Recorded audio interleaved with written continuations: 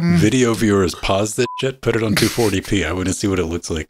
He's it half probably man, half looks hentai. exactly the same.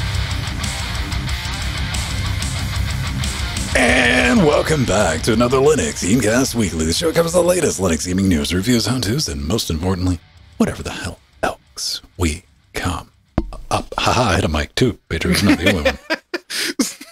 See, I just gotta at least do it, mine and then wasn't we're recorded. So. Through the magic, yeah, I'll just make it go honk. Like something like that. Hey everyone, what's going on? I'm Vin. Next to me is Jordan, and next to him is Pedro, who's got a green thing on his shirt. It's terrifying. But together with you, watching us live on Twitch, helping us for Cocaine Voltron. Gentlemen, it is a new week. You know what? We're kind of entering, as far as like gaming news, for the industry as a whole, like the dead time. It's the pre-holiday stuff. Right. And they're like, nobody's really releasing anything except for, we were talking about in the pre-show, like the Street Fighter 6. I think it's 6 beta. 6, yeah. Yeah. Mm-hmm. Yeah. I've watched people play that going, like, maybe I should buy it. And I'm like, no, danger, Will Robinson. But what have we been up to? Pedro, you have discovered a game-breaking bug.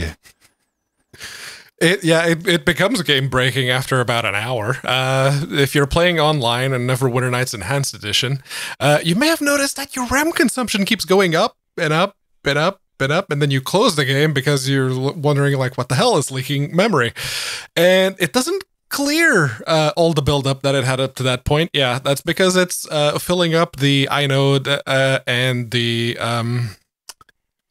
D-entries cache and not cleaning up after itself. So after about an hour, you have 10 gigabytes of RAM that's being sucked up, and even if you close the game, it doesn't let go. So you either reboot or you echo 3 to clear that particular cache and then issue a sync, which, yeah, that's always fun.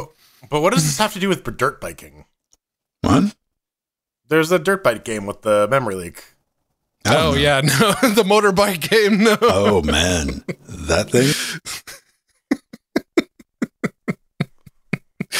Speaking of bikes, keep your swap partitions, kids, or your swap files, whatever the case may be. Just keep them.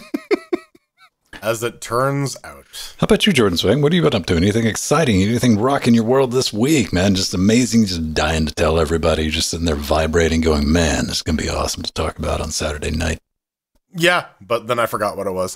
That happens. Yeah, no, it's been very busy, work focused. Noticed the grindstone trying to do the whole two-man department thing where we need like 4 additional employees. So that's been keeping me busy. Have you found anybody to fill the hole? No, we got 400 applicants to the position though. Oh shit! Ooh, yeah, they're in pre-screening now. So I keep getting bugged by the HR people. They're like, "Hey, we need you to come up with some interview questions for them." I'm like, "Okay, fine. I guess I have to do this because I was going to recommend that like position the backfilled." Google used to have like a pre-interview service, but they killed it. Yeah, they did, and they also killed all those stupid brain teaser questions. I'm glad because they were dumb as shit. Yeah, they were. How many barbers are in New York? I don't know. Enough. One less now. Click, click. And you might notice if you're watching the video version, Pedro's kind of fading in and out for whatever reason. It's like there might be an ocean between us. Yeah, no, the interwebs connectivities between the USs and the UKs aren't doing terribly well tonight. Fortunately, Jitsy's handling it like a champ. The audio is a video mic. He explores his 8-bit mode. Yeah, no. Look at my retro hipster pixel face. So there's your fair warning. I've been doing a bunch of stuff behind the scenes past couple of months. I've been moving our webzone off of Schnappy after 12 years. And it just finally got to the point to where, and I've talked to Jordan about this a couple of times. I don't mind something being down. What I get a problem with is if something's down often or for long periods of time, I expect a postmortem. I want to know what's happening. I want an update. I want somebody to say, hey, this is what's going on. Not radio silence, because usually radio silence is, at least in my world, if I'm not talking about someone's like, I fucked something up. I don't want to talk about it. It was my fault. I don't want to talk about it. Right. Or like, we got problems that no one needs to know about. Pay no attention to the, mask behind the curtain or whatever it is. And it's Schnappy. It was, man. Like, you at home, probably never noticed. Personally, I never even noticed because we use the Cloudflare, what is it called? Platform optimization plugin. Always online, edge cache. Yeah. Yeah, it's it's a thing tied into WordPress, and it does a great job. However it works, it's above my pay grade. But, it's even smoldering crater in the ground. As long as you're doing the front end stuff, no problem. And I only ran into it, and I'm trying to log in, get things uploaded. Great new, nope, just down, smoldering. It just happened too many times. So I got it moved over. Everything's sitting happily at the, how's that pronounced? Equinix? Equinix? Equinix? Yeah, probably something to do with Equinox. Yeah. Happily one of their data centers, and that's a large enough company to where if they have problems, the internet has problems. So I feel a little more secure in that. And yeah, let me know. I'm sure a smoldering crater will happen tomorrow when I go to push everything out. If YouTube doesn't decide to take another 16 hours to process their video, which happened last week, or something like 9, but I'm really, come on and get done. But also, here's the thing. Google RSS feeds for the podcast. If you are one of the 3 people that subscribe to the show on Google Podcast, yes, Google has a podcast client that they haven't killed yet. It might be dead tomorrow. That feed is not updated with a new structure. So that's why you're getting 404s and stuff like that. I've tried to send the signals to Google. I found out how to log back into that thing. Google's I don't care. Apple of all people are yeah, here's a button, click that, done. Now, fortunately, 99% of any service that, syndicates podcasts, they all just crib off Apple's RSS feed. So Google's the one outlier. Outside of that, man, I've been cruising eBay looking for epic chips that are not from China. What do you think about buying a chip from China? Would you trust that? What's the dollar amount? I think processor is probably safe, just judging by the amount of them that AliExpress has on sale. Yeah. I don't know. I think if I was paying under 200, I'd be okay with getting whatever I get. But 200, okay, yeah. Anything over than that, it's no. This is I'm dropping real computer money on this. Well, hear me. We're thinking about 4 to 480, which kind of puts me in the. Yeah, that's pricey. Yeah, that's a little much to take a little risk on. Although if it's eBay, you have the eBay guarantee. If it's not what it says on the tin, then you're getting your money back. You're going to get your money back, and I don't even want to deal with it. And especially for when it's oh yes, this is a Chinese seller that's been selling for 10 years with 99%. Mm-hmm. I'm you're probably going to get, but it's still yeah, it's that mystery boat, right? Yeah, that's going to show up. I don't know. I'm cruised around for that, and to eventually build our retro hipster epic gaming PC. It's just going to piss the internet off. It'll be brilliant. Mm-hmm. So, got to run an Intel Arc on that. See, okay, this is a legitimate downside. There is no resizable bar on Epic at all. So, boo. Unlike the horse. Oh, I mean, the horse doesn't have resizable bar, but it is generally resizable because it's just a giant gelatinous mass. It's the Steam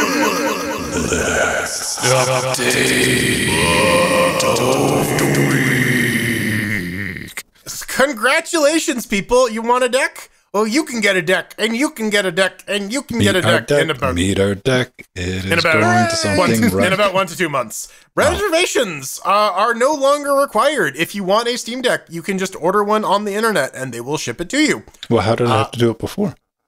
You had to get a reservation, and then you had to wait for your order to come up, and then you had to go actually spend the money during once you get the reservation. But apparently they've been doing pretty good in terms of fulfilling orders. They are saying that if demand spikes, that they may go back to a reservation system. But for now, it seems like they have adequate supply to just give anyone who wants a Steam Deck a deck, assuming they're going to pay. That is pretty good.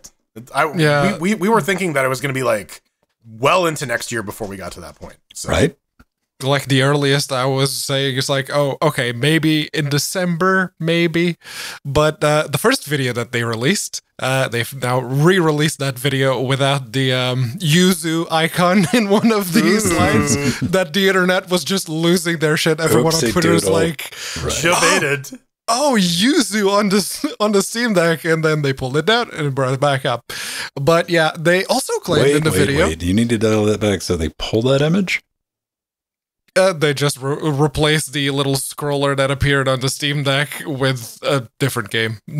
Okay, so they updated it where it didn't show Yuzu. Yeah. Yes. Then they added it back. Did they add it back?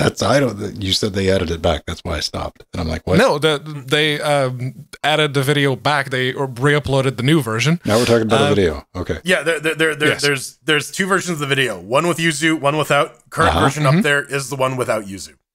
Yes. Okay, so they didn't put one back. They didn't No, they didn't revert it to the old one with the copyright infringing emulator that Nintendo's been suing. Well, technically not copyright infringement, but yes, they did not upload that listen again.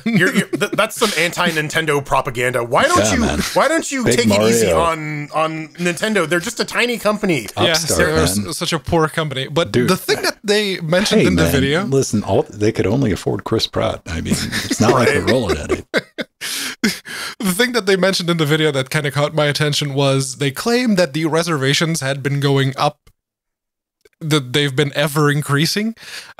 So that's impressive. That not only have the reservations, they keep increasing in number, and they've still managed to say, yeah, now you can get your deck without reservation. That's Well, yeah. we've seen that they've been replacing out parts. Like they changed out the SSD because supply chain issues, and they're saying that the supply chain seems to have stabilized for now to the point where they're able to pump them out. Maybe with slightly different hardware, maybe some different memory, different SSDs, but hey, still a Steam Deck. Well, I mean, being able to get them in a timely manner probably has a lot to do with, I keep track of container costs for shipment.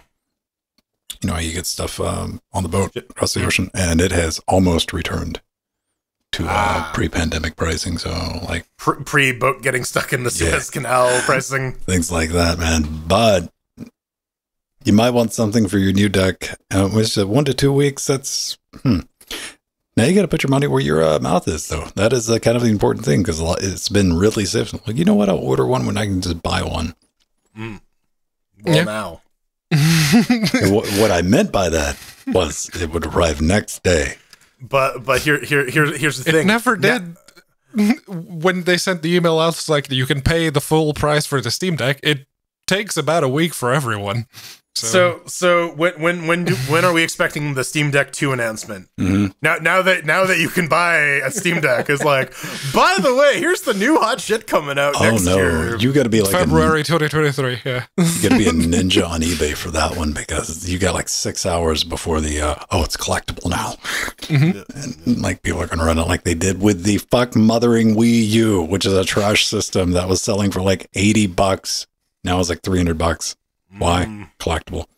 But you wait your 1 or 2 weeks and you decide, you know what? I hate money, so I'm going to buy a Kinect dock for my deck. For the low price, ladies and gentlemen, of $89. That's right. Expected delivery 1 to 2 weeks. You can buy it now. We've been waiting on it. This was like a big tease for a long time. Not too big, not too small. It's just the right size of dock for your deck, baby. It's got all the things in it. I mean, when you order the deck, you get a 3D printer, a couple of arcade fighting sticks, a guitar, some speakers. A Valve-branded Les Paul? Sure, yeah, I kind of want one of those. Right on. I mean, it's pretty good value for $90, right? But bunch of fight sticks. One of those hitboxes too. Man, people. Speaking of fighting games, people are like really salty about those hitbox controllers. They don't like them. But yeah, it's a little pricey. $90 for a USB 3 dock. It's not the most expensive dock Jordan, I've that's like seen. when we played Portal 2. Yeah, exactly. on an angle. So nice, so friendly. Yeah, it's. I mean, $90. I have a cheap Chinesium USB 3 dock that I've been plugging into my Mac and using for a while. It does have UHD 60 support. This one does what? 4K 60. 4K 60. 1440, 120. So it is a little bit better than your standard cheapo Amazon dock you might get for about like $50 or whatever. But yeah, I don't know. And you can have both of those running at once. That's nice. And compared to, say, the current available Dell WD-19 dock, that's cheap. That's $90 damn cheap. I'm waiting for that $200 for that Dell dock. Yeah. Oh man. I still the only thing I don't like about the dock, and it's not even I don't like it because I probably would never buy a dock in the first place, is just that plug-in cable.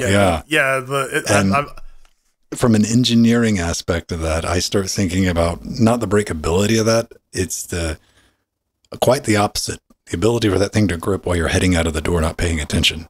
Yep. So the rest of the dock comes with it. Depends on how tight the cables are at the back, because that it's a full-size display port, so that cable's not going to let the dock go. That's what I'm saying, man. Like, you're going to have a bunch there. There's Apple quit being dickholes. Let's release MagSafe. Yeah. Please. Wouldn't MagSafe, just imagine like USB-C Type-C would just make all kinds of sense. Like, click. Magnet. Yeah, imagine if the connector wasn't shit and wouldn't fall out every 30 seconds. You could use it more than 4 times before it's getting squirrely on you, man. Yeah. Seriously. Steam Deck client updates. Bring video. We can finally, it's amazing how quickly they get around to this, because I think like less than 2 weeks ago, somebody had posted on our Steam Deck, they were doing like a Seinfeld and other TV. That's, for some reason, people really like to customize the boot screens. You had the same thing with the Pieboy DMG. Exact same situation. Everyone was making custom screens, but, well, the Steam Deck came out, and as it turns out, you could just find the files and then replace them, including the sound. And instead of just having the little turn-on sound that the Steam Deck does, you could have the Pornhub intro sound and everything, which a lot of people also did. I want someone just to replace it with like the spinning Bill Nye head from Bill Nye the Science Guy going, Bill. Yeah. Bill. And if only, Plymouth were that easy, distro maintainers out there, maybe consider making that easier process to customize Plymouth. But this is effectively, it was the beta update, but they've now brought that into stable as well and rolled up all the previous betas into the stable client. So if you're running the betas right now, you have the same as everyone else. So one thing to keep in mind, the 5 gigahertz Wi-Fi bug is back on the stable version, and disabling Wi-Fi power from the developer menu still solves it. So, Valve, fuck's sake, come on. This has been an issue since the start. I have a question for you, Pedro. What have you changed the startup video to? I have not. What are you going to change it to? I don't know. I'll have a look through it now that it's official. Probably a lot more people are going to start creating their own. I'll have to look for an interesting one. For the Pieboy DMG, I put the PlayStation one. That's, yeah. Yeah, you should put like the Windows XP, like, dun, dun, dun, on there. Yeah. So how much does it add to the boot time? Not a lot, unless you make the video longer. Okay. I don't. Yep. I thought you would benchmark it, man. You can, I guess, but it all depends on how big the video is that you're putting there. How many frames a second does your BIOS boot screen get, man? I don't know. I used to always think about that. Remember, like, not like AOSP would do that. CM mods. Sometimes you download them and people would have like custom opening videos. Mm-hmm. Well beyond the work. Like, something that was clearly a video instead of like 3D animated glyph blinking. I'm like, how much time does this add to the boot process? Like, come on, give me a bunch of green OKs. My comfort zone. Rhythm games. Yeah. Quaver. Open source ones even. They're on Steam. They're free to play. Ooh. You can try it out. Okay. We got that covered. Oh man, yeah. One thing I did notice, they don't actually include their GitHub page on the Steam description, which is a little unfortunate. You have to dig that link out of your website, which I did throw in the show notes for any of you who are interested. You can check all that out. Links to all. How does this even work? What does that thing say? Marv or Mary? So I've seen a bunch of these arcade cabinets in arcades, and it's basically like Guitar Hero. It's very, very stripped down Guitar Hero, where you have those buttons. You can have 4 to 6 buttons, and you just gotta like tap them while the dot's over them, and don't tap them when there's nothing under them. If you've played Beat Saber, DDR, anything like that, this is very much in that vein. Fully community submitted levels, completely open source. You can. It is done entirely on mono. I checked to see if it was done in like Unity or something like that. But no, it is pure mono, done in C#. You got to run it through mono if you want to run it in Linux, although it does natively run. So yeah, this is always cool. I always like to see open source games on Steam. You don't even have to pay for this one. I guess the developers just like paid the $100 out of pocket, and they're like, "Yo, here, play our game." Do the thing like some of the other ones do, which is you have like a DLC option that gives you access to, I don't know, official artwork or whatnot that you actually pay money for. They don't even have this one. That and this. It's just the game. So. Indeed. Now, before we get done with these steamy bits and going into the news, we need to talk about. Do it again, I dare you. I just want to see if you do it again. Linux and Rust. Not what's about to be the kernel, language. Right? Yeah, something. Caveman penis Rust. So yes, Linux and that sorted history. You know, it didn't work on Linux, and we got a Linux build, and Linux build went away. People are like, yo, now that we got the Proton, why can't we play Rust? And Facepunch is like, EAC, bro, we can't do anything about that. There's been an update. EAC and Proton even got a mention, its own little segment in the latest Lumberjack update for Rust, which they talk about. Turns out that Facepunch Studios is not able to add EAC to Proton for a good reason, though. Oh, yes. Facepunch. Do tell. Facepunch. They are worried about the little startup Epic not having the resources to support yet another game using EAC.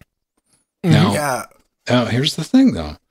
So, enabling Proton support would mean we're asking EAC team to provide support for a whole other platform, which we fear, see, they're being the responsible ones here, we fear would reduce their ability to support Windows, our main platform.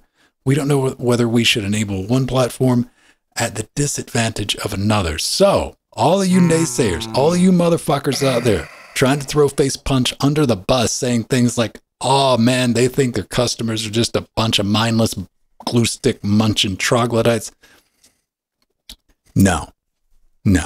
Facepunch cares. Okay? They're trying to save EAC, and that responsibility. They're stepping up, being responsible, gentlemen. We shouldn't be throwing them under the bus. I think I couldn't be any more disappointed in Facepunch at this point, but here we are. Yeah, this article is just so hilariously wrong in many ways. Literally throwing shit at the wall and seeing what sticks. There's a couple points in this post that I want to bring up that are just hilarious to me. Number one, the fact that apparently there wasn't a lot of cheaters on Linux that were cheating on Rust, but they definitely felt safer there. We have a lot of hard data on that. They think, if we enable not only is this undue burden for the poor small company that is Epic Game and their easy anti-cheat service, if they enable EAC and then it stops working, people will have gone out of their way and spent $340 on a Steam Deck to play Rust and only Rust. And then it'll just be hot garbage. It'll be a useless piece of hardware they spent hundreds of dollars on. Man, Linux support is hard for EAC. Just ask Fat Shark. It can't be done. I want you to hear me out. At all. I want you to hear me out. Imagine, see, they got to go through some coping steps, man, because you got to remember, for Gary, Valve writes his paychecks. So, it's kind of a weird feel writing this up, with Gary's mod and all that and doing all this fun stuff. Well, this is Alistair. This isn't Gary talking now, but there's definitely like some Kermit the Frog action do we know if Alistair is not just Facepunch? Let's replace this with Facepunch. And effectively watching your sugar daddy and like being publicly coming out like this Linux thing's dumb, bunch of nerds brought it, which you know what? bunch of nerds do run it. And just, you know, having fun on the internet, like Gary has himself, just trolling the fuck out of people, which, you know, good job. You get people to bite all the time. Now, having that mentality, then watching effectively your employer, Valve, take that first swing with Linux with the Steam machines going, like, oh no, then they forgot about it. They did the Valve thing, forgot it existed. Like, that's fine. Then 2022 rolls around and they get a hit with it. And it's running that operating system that you apparently hate with a passion, that all the hackers use. And it's so horrible that Valve's like, let's build a hardware product around it. Cheating on Linux, yes, because, you know, all the pre-baked cheats that exist for Now, Linux, unlike the exes. Pedro, like in all seriousness, I will say, if you're doing something that's going to involve like exposing scripting and stuff like that. Oh yeah, if you're doing any kind of memory manipulation stuff like cheat engine, yes, that works on Linux. Or if you're deploying a botnet, absolutely you want to deploy that on Linux. Running it on Windows is going to be a pain in the ass. But yeah, you want Windows to be the client machines for that because those are the easiest ones to hijack. Go figure. But yeah, no, there are arguments to be made that yes, Linux makes it easier to do certain things, but the barrier of entry for cheating on Linux is stupidly more or stupidly higher than it is on Windows, because on Windows you just download the prepackaged exe.ru.zip and away you go. You see on Linux you have like a custom kernel that enables you to cheat like 4 times. Hello, Tim Sweeney. Hey man, don't you know that there's a hidden binary inside of every kernel?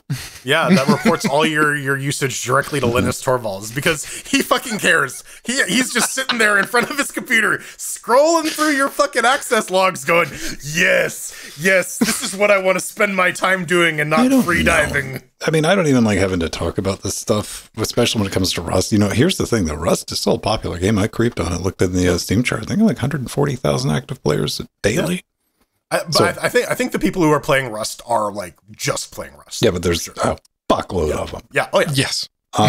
So, I mean, good on that. I like all this can be avoided and like instead of the fanfic bullshit and like trying to get through this fucking sentence, you can just come out and go, fuck Linux. That's it. That's it. Everybody's good with that. Everybody continues on about their fucking business. We don't say things like this. I assume this is either a troll or you genuinely believe that the people who buy software from you are fucking morons. I mean, probably. Wouldn't put it past him, yeah.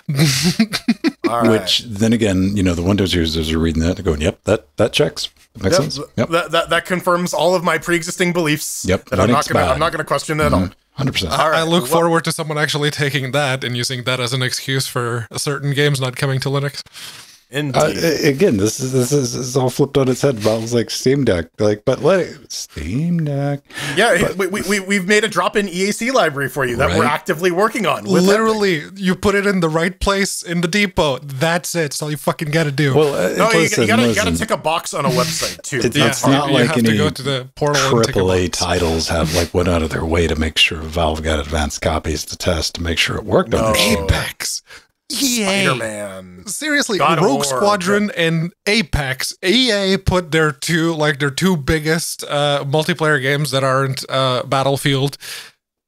They just put the files there, and you can play them on Linux. Whatever. You're just a Linux fanboy. This Steam Deck thing's a fad. This Linux thing's it'll blow over. Trust me, I'm geared. It's only for servers.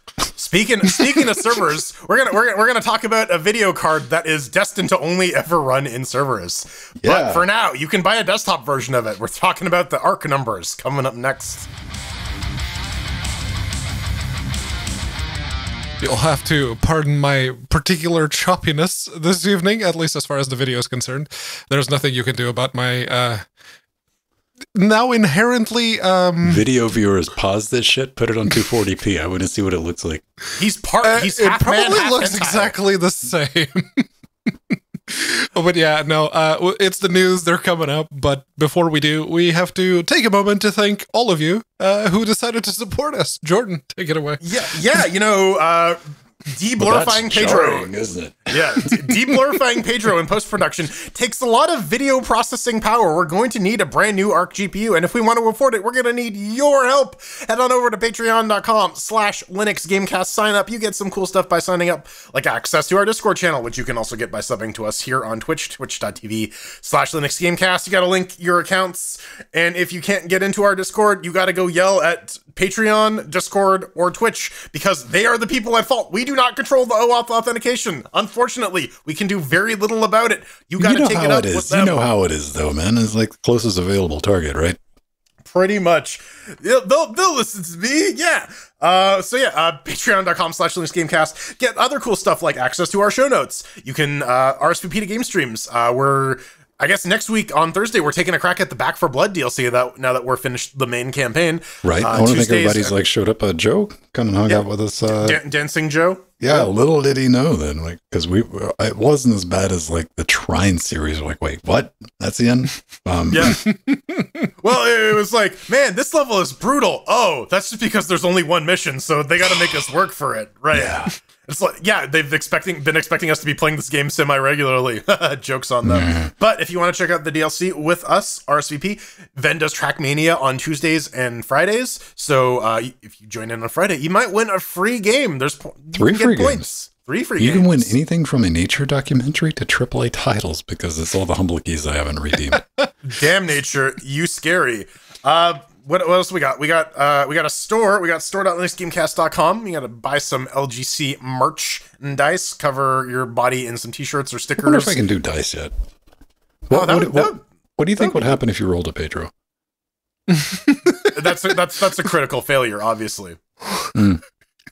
Please, I want a D20 with my face on it. It could be the number 1. I don't care. I just want to have that. No, it's a D20. The 20 is a Pedro face, but if you roll the Pedro face, you still get a critical failure because that's how these dice work. I don't know. We're coming up with merch ideas. Maybe if we get some good T Fury things out of Jackbox, we can put them up on the store there as well. We got coffee cups, we got stickers. Buy them, cover yourself in LGC apparel, confuse your friends, fascinate your enemies, all that good stuff. We got wish zones as well. If you head on over to linuxgamecast.com, mouse over the support button, you too can help us expand our collections of crap. I have one, Pedro has one, Ven has one, Jill has one. Pedro needs arms. He needs many yes. monitor arms and blinky keyboards. The one arm with the split for these 2 monitors. If you want to buy me those, you got to do it quickly because I'm going to buy those tomorrow. You can buy Pedro a Xiaomi electric scooter and just watch him accelerate into a light post. Speaking of processor upgrades, speaking of chair upgrades, speaking of dice, you can buy me some crap. If you want to help me build a giant back, you can help me by buying some lat pull down accessories that I really just need to pull the trigger on because I have not been using my lat pull down at all because I need to buy them. Ven needs green motherboards. He needs green RAM. He needs green CPUs. I need the hipster RAM.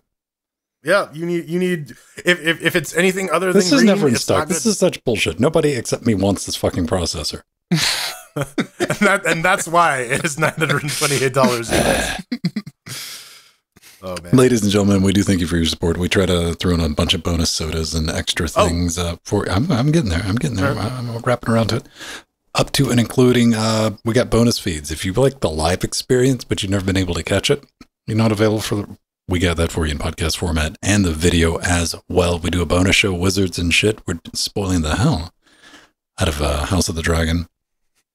And Rings of Power. Rings of Power, man. Who is Sauron? What will he do next? It's always fun. I'm pretty sure Galadriel is secretly Sauron. Probably. It's either that or he's the boat. Yeah. Super chosen. It's Nori the halfling. Hey man. And early access to a bunch of things that we like to put out. So we do need to thank Basil for his 33-month resub. And that's a long time. That's almost 3 years. Since I didn't get it last week, Unoid picked this up for the studio. Therefore, you end up on the fuck wall, and I found them with the markers, man. There you are, man. Hey, right next to Carl. So, I mean, no one gets something and be like, is a really cool guy under it, .com or something. No one's weaponized this in all the years. Yeah, no, right. The names have been there, and they've been, fairly sensible. Because if anybody else was dumb enough to do that and send us the Amazon thing, I'm like, Pedro is an absolute tool. Hang on, let me read this, though. What did they write in? Pedro is an absolute tool. Oh, shot. Thank you so much. You let us do this just the way we want to do it, which is probably the wrong way, but we have a good time doing it, and we hope you enjoy it. Now, Intel Arc 770 and A750 reviews have been out, and here's one thing, Jordan. I want to ask both of you, actually. Did either of you have a shock moment? And you're like, that's about what I thought. More or less, yeah. So this all comes from PC World. They have their pretty comprehensive review. It is actually fairly comprehensive. They do a bunch of tests, do a bunch of benchmarks, compare it. So let's talk a little bit about the A770 and the A750. They're gonna need resizable bar. So that was a bit of a surprise. I was actually looking at what an A350 costs in Canada a couple weeks ago, and I noticed that even on the basic, I need a any video out model, you're gonna need a resizable bar, and if you don't have it, you're gonna take a substantial performance hit, as we've seen. But benchmark wise, it's looking not as awful as we thought. It's not all doom and gloom. We're seeing that it can, at least with DirectX 12 and Vulkan, it can definitely hold its own against the 3060 and the 6600, the RX 6600. Definitely resizable bar helps a lot. Definitely using XeSS helps a lot on the supported games.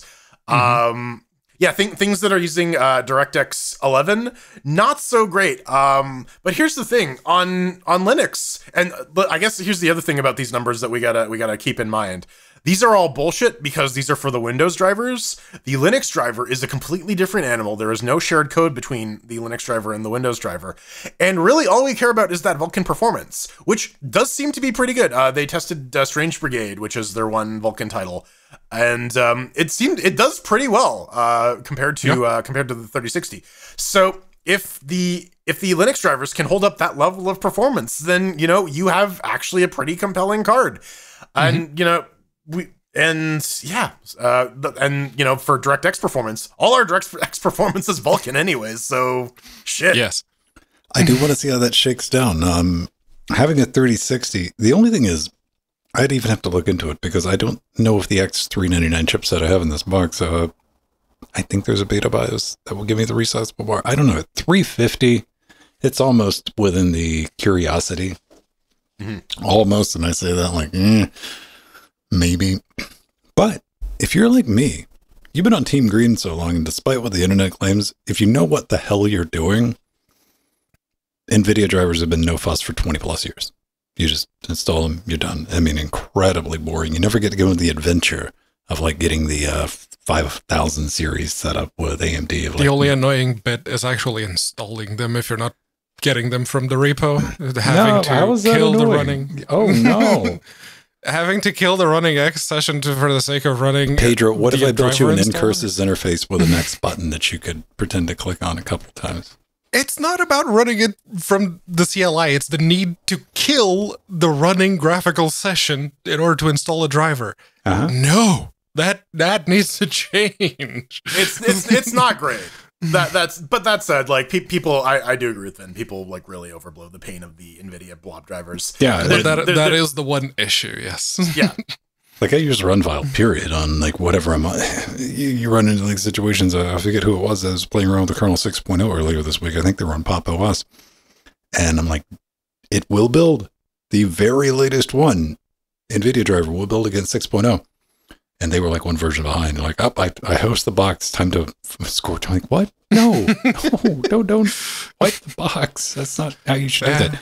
Now, a couple of things. Because I'm excited into what Jordan said. Vulkan performance, that's what we want to see. Because for all we know, that 770 limited edition, by the way, is not limited. Intel had to clarify that what they meant by limited edition is that's what we're calling our Founders Edition, because we just wanted to confuse people because we're Intel. Here's some brown lines. Here's the thing, though.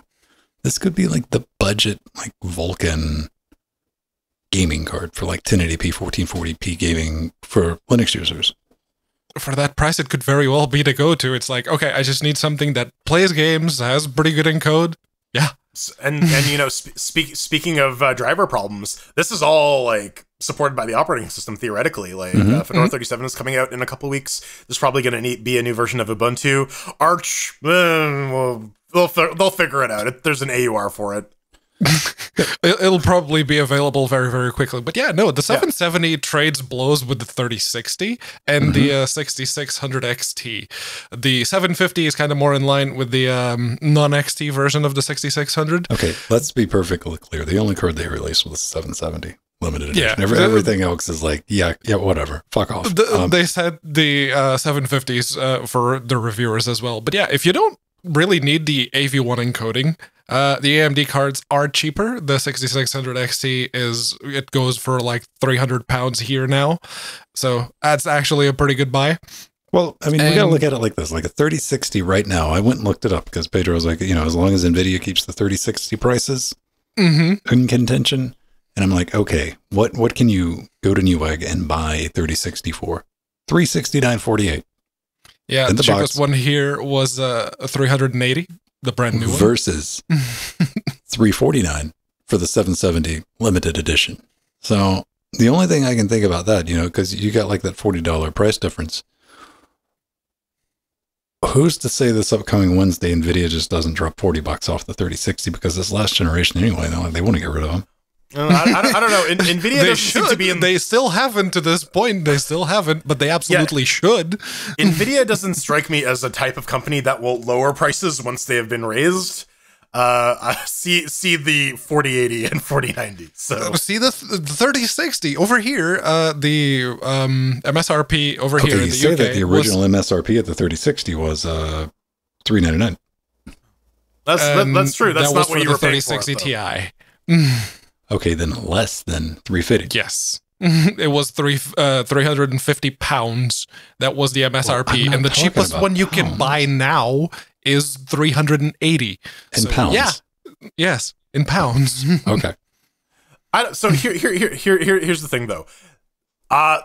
Now that we have these numbers, now that we're getting people having these cards in their hands, I don't think it's all doom and gloom for Intel. And I think maybe this is a positive signal to the business wonks at Intel to not kill their graphics cards offering. Because I kind of want to see what Battlemage and Celestial can do. Like the drivers were always going to be shit. And NVIDIA and AMD have had literal decades to get all the software specific fixes in their drivers, and getting every single old game working is a next to impossible task. So like, yeah, I really Which is hope going to be, it's not going to be as big an issue on Linux because everything, or at least DirectX 9, DirectX 10, 11, and 12 are running through DXVK and VKD3D, so it's all Vulkan all the time. But having that player 3, now that we have good results from Intel, now that they have the driver issue sorted, now that they actually have a body of experience and can go forward and start putting out better and better products, I really hope they keep on the course. I really hope that this is the positive sign that their marketing or that their business people needed to say, yeah, this is actually a worthwhile continued investment. There was some skepticism at the beginning, and it was very, very healthy. Well, even with this launch, and every reviewer has went through, at least on the Windows side, and says, yes, the drivers are still an absolute dumpster fire. Like, this thing has problems not cutting on monitors sometimes. Corruption, because it creates a full desktop overlay, and it starts to show artifacts. And since I know somebody's going to ring it up, and I'm like, what about the ray tracing performance? Well, the rasterization performance of even the 770 is so fucking low, like a 3060, you don't cut on ray tracing. Anyway, it doesn't make any damn sense. It's like, yeah, I want this to run slower. No. Well, if you got to play Quake 2 RTX, man. Then dude, I don't know. I mean, this is like what we opened this segment. This is about what you would expect. I mean, Intel kind of has something that kind of competes with the lower end of last generation NVIDIA's cards while using significantly more power, which makes you wonder, like, I think the original performance they were aiming for was probably like 3070, like they originally were talking about. When the first rumors started coming out, that was the number that was brandied about, yes. Yeah. Battlemage,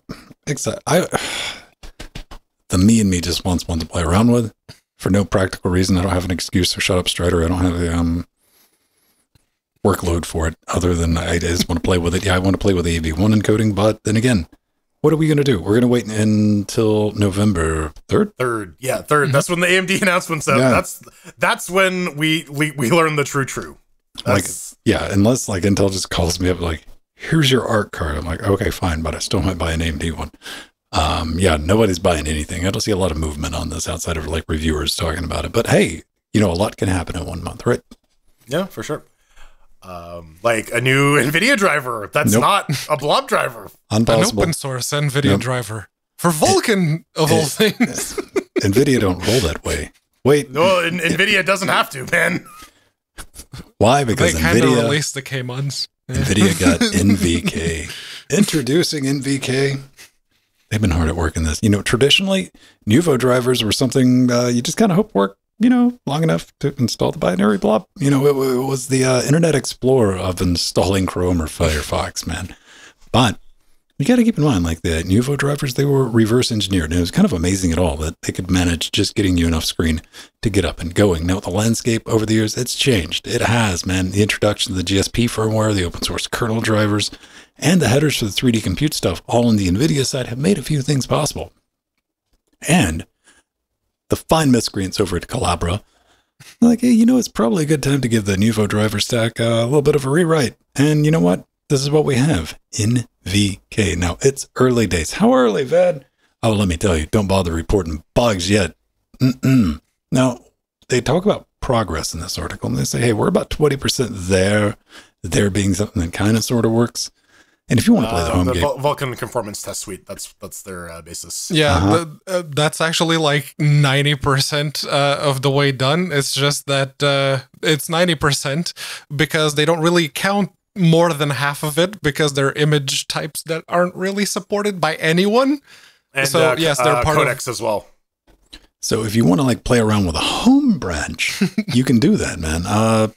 There's a link to the GitHub. All this is going to be in the show notes. Now, the thing that kind of caught me off guard, though, was like, hey, we still got to deal with OpenGL. Mm-hmm. This is the thing. And I'm like, you know what? We could do a rewrite of Gallium, and they go on at length, a little bit at length, to say that's not as bad as it sounds, believe it or not.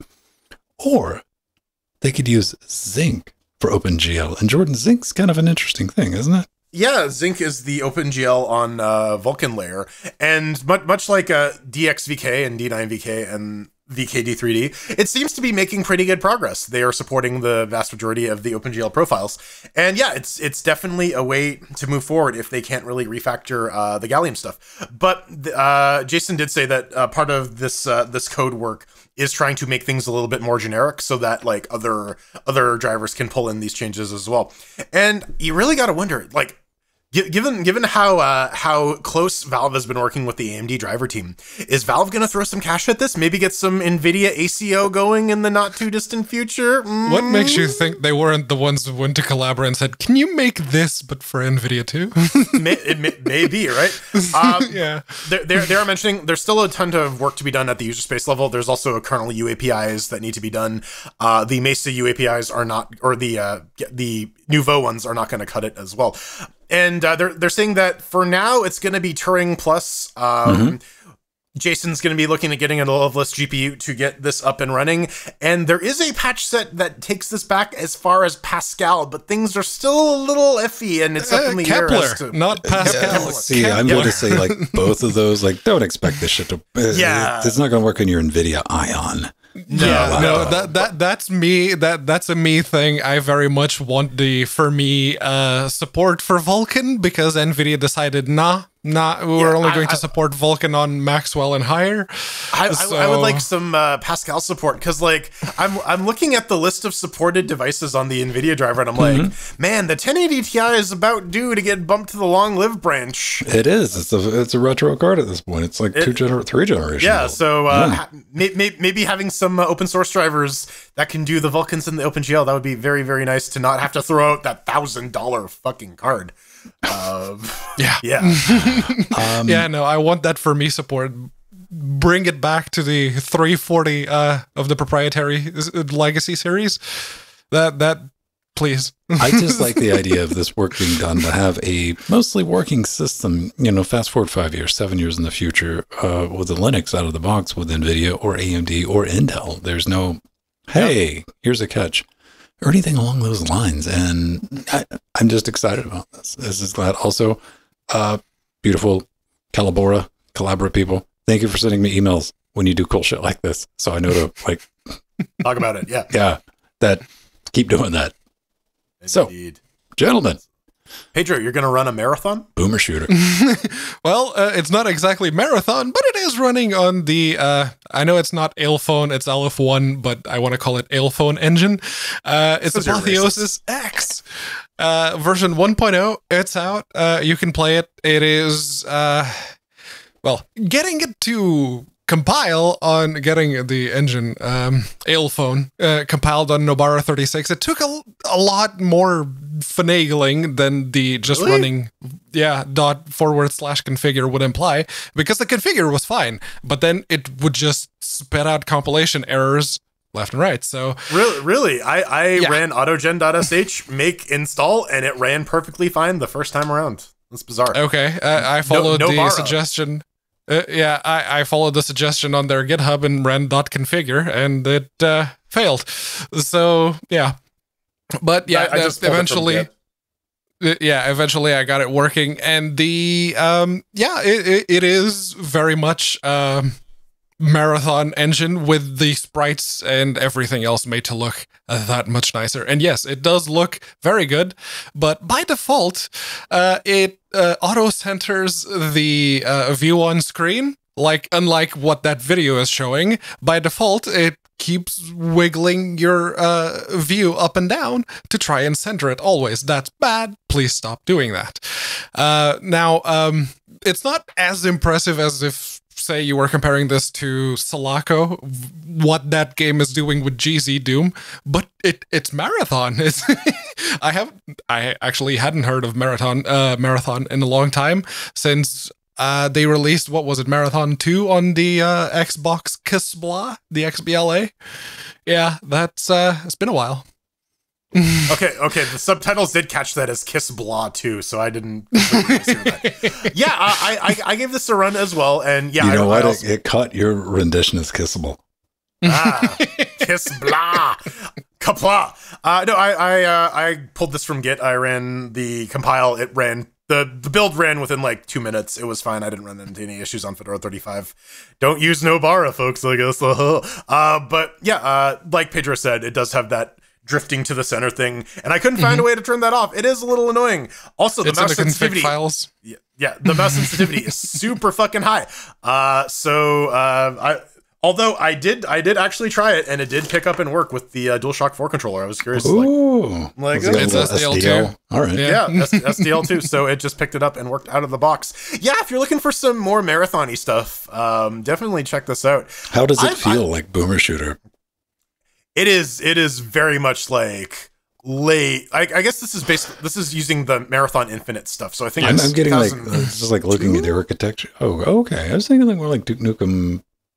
It feels a little build engine-y, yeah. Yeah. A little bit, far less detail in the environments. Everything else is a bit more blocky than what you'd got in build Eduke. Yeah. Yeah. How does the achievement system work? Don't know. Yeah. Didn't play long enough to unlock anything. Yeah. I don't think it's using cross-platform achievements. But how do I get my trophy? What about the DLC? You gotta get on Xbox Live Arcade for that. Is cross-play enabled? Yeah, sure. Why not? I guess we'll have to ask Flibit to do the Kisbla FNA port. It's cross-play over IPX, SPX. Yeah, IPX, fuck yeah, man. Go get some BNC cables. We'll make this happen. Yeah. All right. But hey, it's not bad. Coming up next, get ready for the authentic World War I experience for throwing cheers at Isonzo. And we're back with the Chairquisition, where we take a game that runs on Linux, run it on a bunch of different Linuxes with a bunch of different hardware, and then we give you a hyper-scientific, historically accurate, simulationist chair rating. One chair means that it's garbage. You're being simulationist. Yeah. 4 shares means that is the most accurate historical piece of media in the history of historical media. Okay, those are accurate, but I don't know what the fuck they are. Yeah. Right? Staff weapons? Pole arms? Jaffa Cree? Anyways, this week we're taking a look at Isonzo by M2H and Black Mill Games, done on the Unity engine. You can pick it up for about $30 US. What is it? Ferocious Alpine warfare will test your tactical skills in this authentic World War I FPS. Battle amongst scenic peaks, rugged valleys, idyllic towns of northern Italy. The Great War on the Italian front is brought to life and elevated to unexpected heights. We gotta thank M2H and Black Mill for sending us some keys. I guess let's get into it. Pedro, how dead are you? Very, very dead. But before we get to that, over here on Nobara 36 with the RX 6700 XT. I keep wanting to say RTX, but it's not. It's AMD. And the Ryzen 7 3700X. It launches out of the box. The FERBs on medium, that's what it defaults to at 2560 by 1440, go anywhere between 60 and 130. If you lower the resolution down to 1080p, it actually does a very good job of maintaining 144 for the most part. So that's clearly what they tested on some maps. But that looks a little bit blurry if you're like in full screen on a 2K monitor. It looks a little bit blurry. And you kind of want that resolution and as big a screen as possible. But more on that later as well. Honestly, the game looks amazing. It's just unfortunate that if you stop to look at the thing, you get deaded. But we'll get to that. Like the cliff maps, especially with the fort one specifically sticking out in my mind, you're approaching, if you're playing as one of the attackers, you're approaching like this massive fort on a hillside with a giant-ass cliff down the side. It's like, yes, that looks amazing. The guns, well, they don't sound very good, but they're accurate. World War I guns didn't sound particularly powerful because they weren't. So, yeah. As for the fun, well, did you like Tannenberg? Because if you did, this is an improved version of that, which manages to use more of my GPU than RAM this time around, because Tannenberg, boy, that game liked its RAM. It liked it a lot. But, you know, all joking aside, it really does look amazing. It was frustrating at first when I couldn't see any enemies and I just died out of the blue. I was going like, oh, this is so pretty. Dead. Okay, then I learned that looking at the pretty scenery is bad, and you should get accustomed to go prone immediately as soon as you, like, hear a shot whiz through your head. It's like, yep, drop down onto the ground. And get real acquainted with the butt of your gun and the iron sights, because that's what you're going to be looking at the whole time. It is a solid continuation of the series.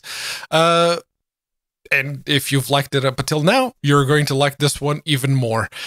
I personally would very much like a peaceful exploration mode so I can actually look at the scenery and explore all the bits without immediately getting deaded as soon as my, you know, the feathers on the cap of my soldier guy, they go slightly above cover and headshot. It's like, all right, okay. But still, very nice game. 3 chairs. Oh, man, I know what you're thinking, ladies and gentlemen. You're like, how does this game run on a first-gen Threadripper? Yep. I can hear it. Well, let me tell you. On the 1920X with a 3060, it manages to eke out about 70. You know, 70 plus, and that's with everything slammed on 11 at 1080p because, hey, 3060, it's 1080p card. That's why I got it. Graphically, what that's going to get you is like Skyrim level graphics. And yeah, I mean like OG level Skyrim. And that's a big step up, actually, compared to previous simulation shooters, which have been less than ideal to look at. I think we can all agree. Now, as far as the sounds, the pews, they're going to go pew. That's it. There's nothing like really stands out, sticks you in the face. You control it with your keys and your gerbil. That's your controls. It probably works with a controller, but come on. I mean, who's really going to try that? Because, no, that doesn't sound like fun. And speaking of the fun, there's a nice little tutorial video that does absolutely fucking all for teaching me about the game when you first started up. I was thinking I messed something up, but nope, that's it. I talked to Jordan. Jordan's like, yeah, that video, I remember that. That was a good time. Jumped right in, died a lot. And that's what you do in these games, because there's a small segment of the population that really enjoys this type of shit. And good on them, man. You know, you effectively are just feeding the meat grinder, and the team that feeds the less, they're going to win. Played with Jordan a bit this afternoon. is slightly less monotonous, mainly because we were able to have a conversation while throwing bodies at the problem. We have that chat. I was down with that.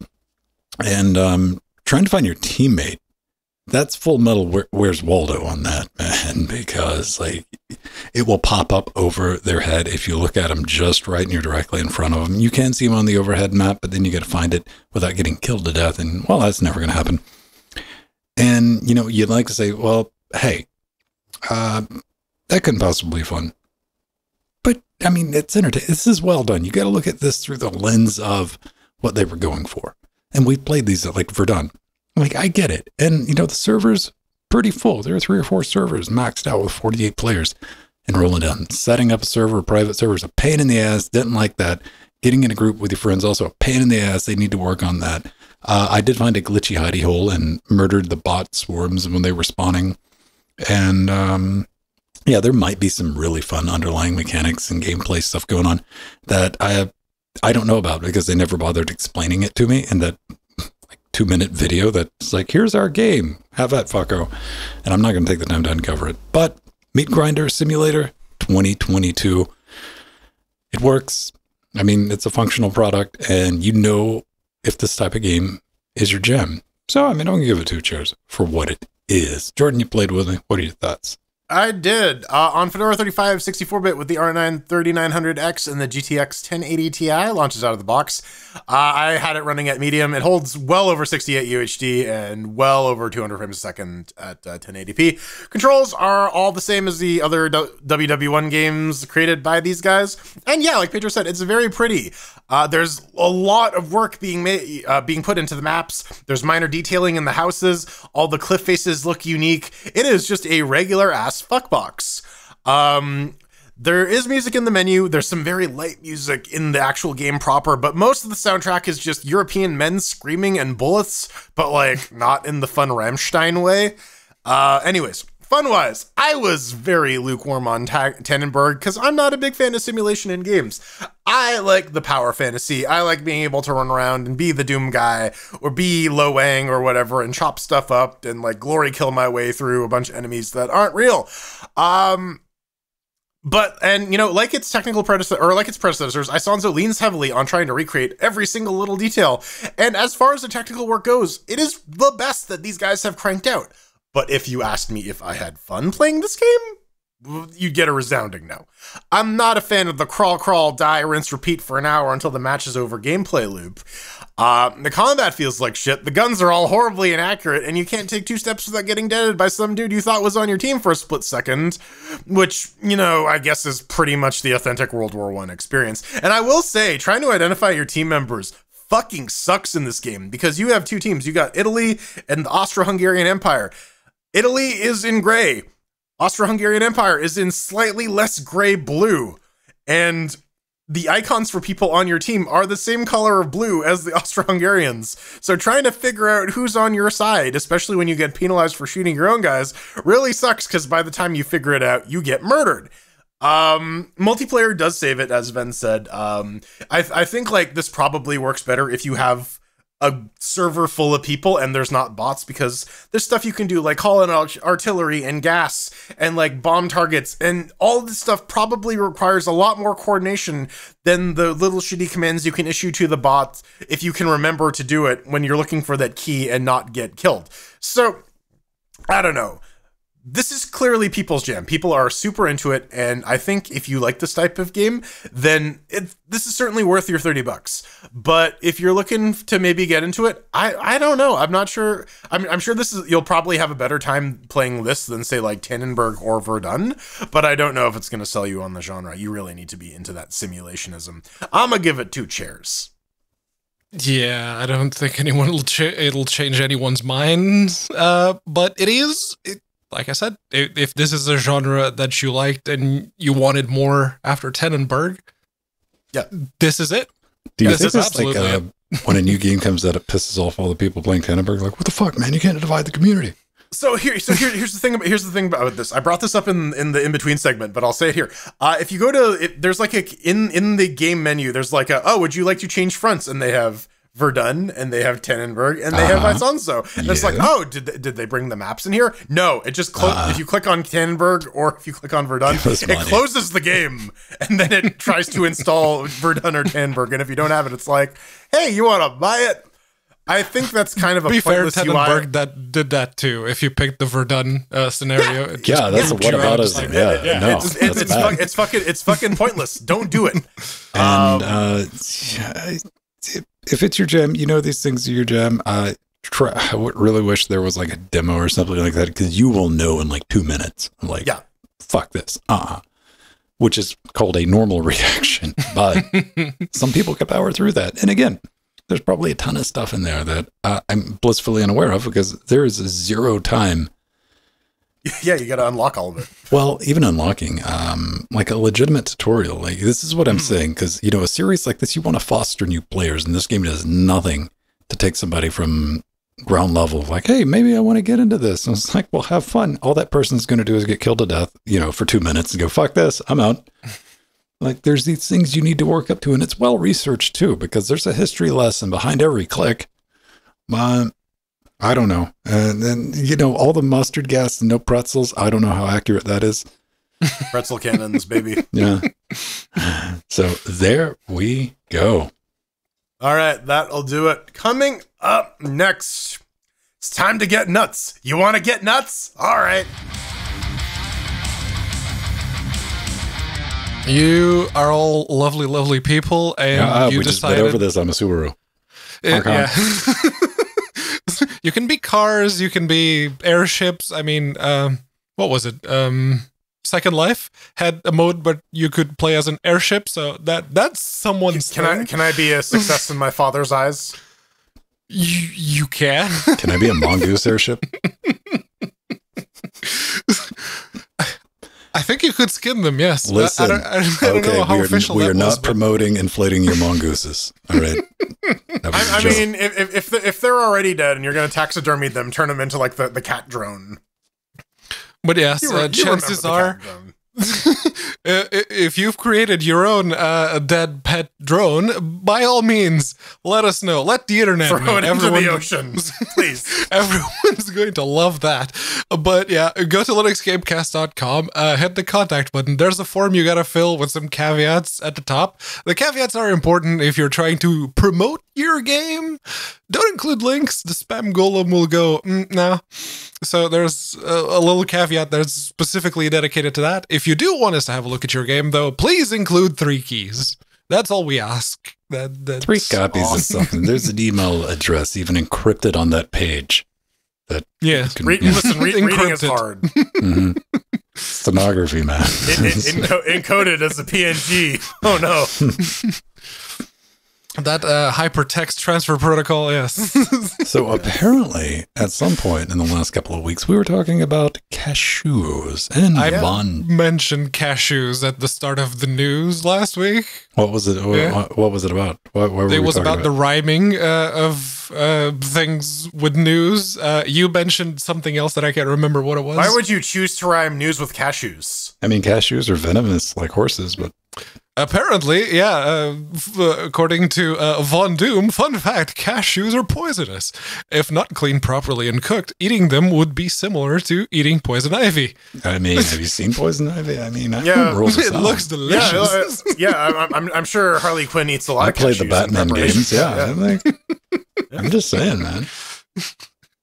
Yeah, Harley Quinn's all over that. But yeah, I don't know, Pedro, what's your preferred nut? Or cashews, legume? Yeah. Okay, you're a cashew muncher? Yeah. All right. Then do you partake in the nuts? Oh, fuck some nuts up, baby. I'll just gobble all the nuts.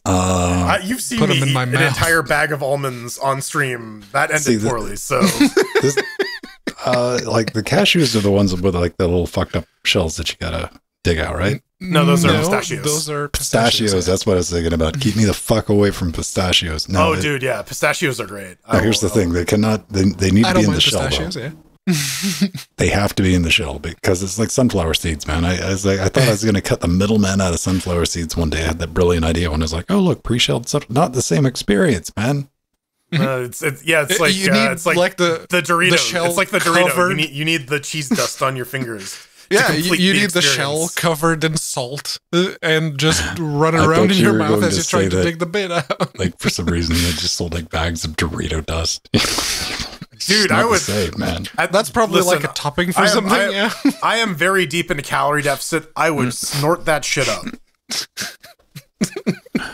Moral of the story, man. Yeah, if your significant other starts leaving like improperly cooked and cleaned cashews around the house, you might want to hire an attorney. There you go. No. Up next, we got something from Taito. He's talking about the Steam Dock, and he says it's $90. Get the fuck out! Third-party top-tier equipment is You know like what? $50. Fair. Yeah, Valve needs to compete better than that. They don't really. They're not in the business of selling peripherals. And they said, it was actually in the post that we covered earlier in the Steam segment, that all of the enhancements they made in the beta for the Steam Dock apply to like any dock. So all the scaling, resolution controls, they've tested it with a bunch, and they're accepting bug reports for docks that don't work. So I mean, yeah, you can definitely get a cheaper dock. I think what they have is like, oh, if you want to like stand it up and make it look nice. Yeah, it has a nice stand, and it actually will deliver 120 hertz on a 2K screen and a UHD screen at the same time. I wonder what games the Steam Deck can actually run at like 2K 120 at like a appreciable quality. Something like hipster Pong. pixely. Yeah. Doom 2. So I'm unfamiliar with like dock technology. I do know that the Steam Dock has DisplayPort, HDMI, and That is nice. Ethernet, normally you have to pay. couple Normally you extra have to USB pay ports. for DisplayPort and HDMI. So the fact that they're both included is nice. Also, along we with need the more Ethernet now.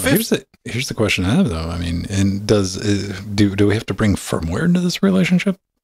Usually no. They're all USB-C things. Valve said that if there was ever a need to update the firmeware, you could do it from the Steam does Deck. have firmware. All right. Yes. Oh. It is a USB-C controller, so yeah. So I mean, you can do like the FWUpD thing. Like I'm sure Valve is using the firmware project, right? They're not. rolling My it one around. gripe with this particular comment from Taito is top tier third-party equipment is $50.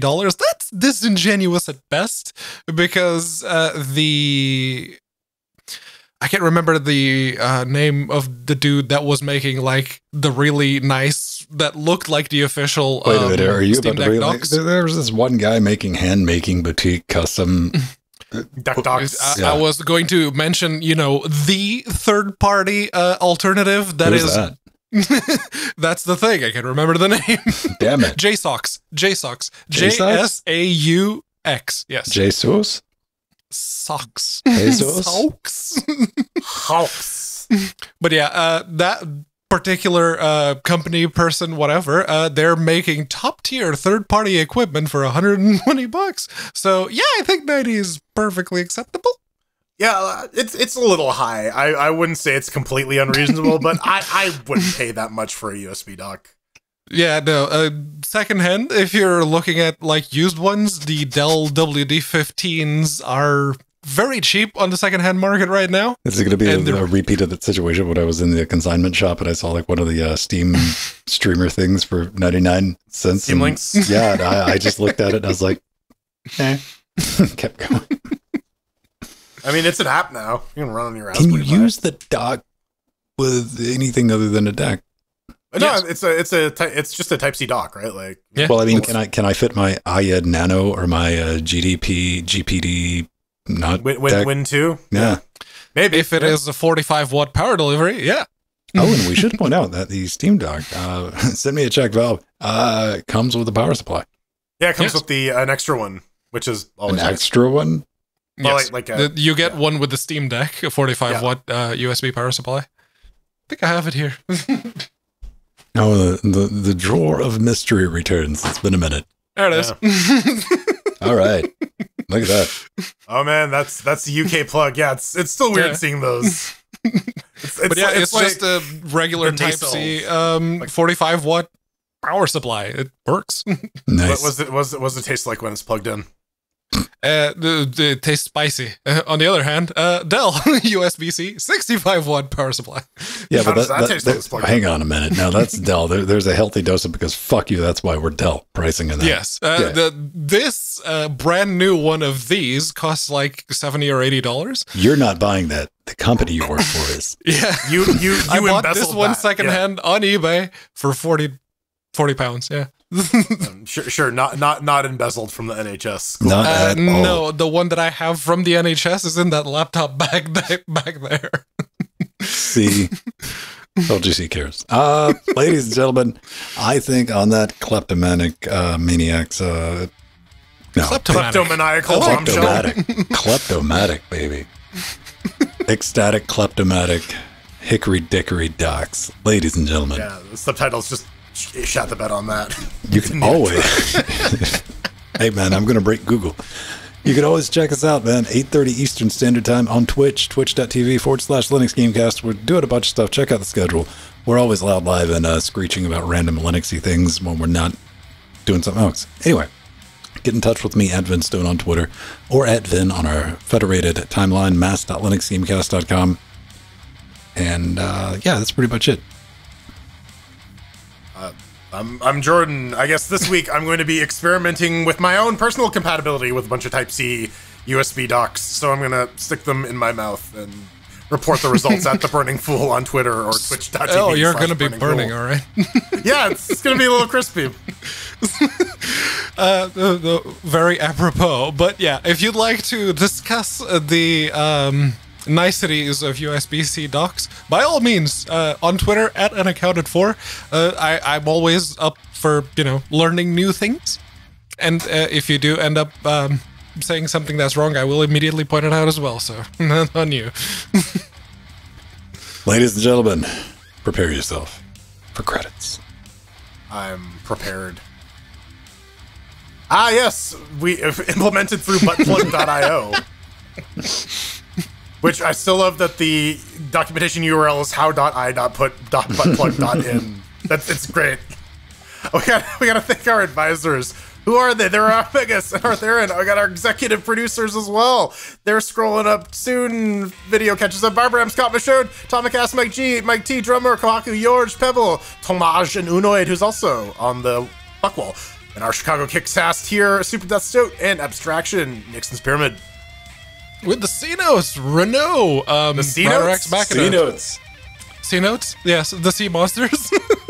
Rider X Machina, Trudgy, Vertinuda, Justin Frostclaw, Novin, David, Darkwing, and C-Note. Oh. I mean, that's just our a $100 favorite bill. C-Notes. The C-Note gave you 530 and you were confused. Charlings, Carlson, North Ranger, Craig H, Dorder Geek, Daniel Douglas, Ramsalana, Thomas, and Michael, Foxy. Rudy, Monica, Jim, Pebble, Jack, Rudy, Felicio, Strider's there, Jonas Dancing Rulo, Joe, Mark, Mir, DSN Joe, which I need to update DSN Joe. I forgot. Never mind. Yes. All the people picked up stuff at the studio. Carl, Mike, Arthurian, Linux, Nero, Aldi, Snocklist, John, Eshep, Gamatron, and Unoid. Unoid. Ladies and gentlemen, take care of your docs and make sure stay away. Get all your docs in a row. Only you can help prevent unwashed cashews. Wash your dock, please. Ah, the unwashed cashew. Dynafire.